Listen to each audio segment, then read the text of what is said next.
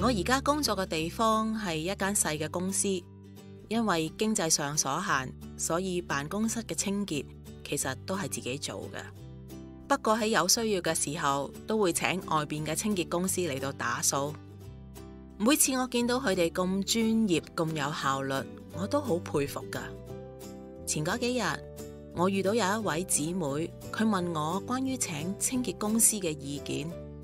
我知道佢上班嗰間公司規模比較大，所以係有請一位清潔嘅阿姨每一日嚟到打掃㗎。而我認識嗰位姊妹就講到，最近公司嚟咗一個新嘅員工，佢外表好靚，亦都好斯文㗎，生活嘅態度同習慣就好唔一樣喎。例如佢成日都會喺茶水間裏邊批蘋果，洗到成個茶水間呢都污糟邋遢，全部都係果皮。其他嘅同事提醒佢收拾一下啦，咁佢嘅答案竟然係唔係有個清潔阿姨嘅咩？嗰啲係佢個工作嚟噶，唔係我哋使乜請佢啊？聽嚟又好似幾啱。另外呢位新同事喺洗完手之後，會將啲抹手紙周圍咁擺噶，亦都係咁樣樣。佢嘅理由都係話：哇，廁所啲地板咁污糟，我就唔執啦，你叫阿姨嚟執啦。呢個係佢嘅份內事嚟噶嘛。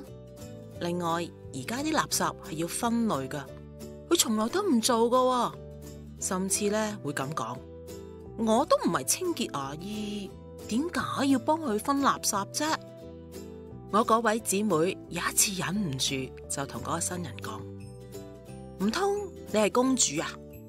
清潔阿姨都係靠自己雙手努力咁賺錢，堂堂正正噶，有邊一點唔及你啊？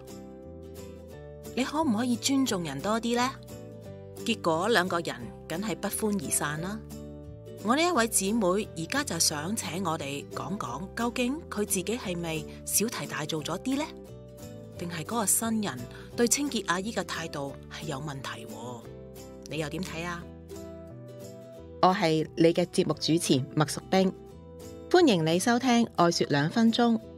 我哋十分期待你嘅回應，請喺下面留言或者發電郵到52mtalk@gmail.com， 係52mtalk@gmail.com。願神賜福俾你。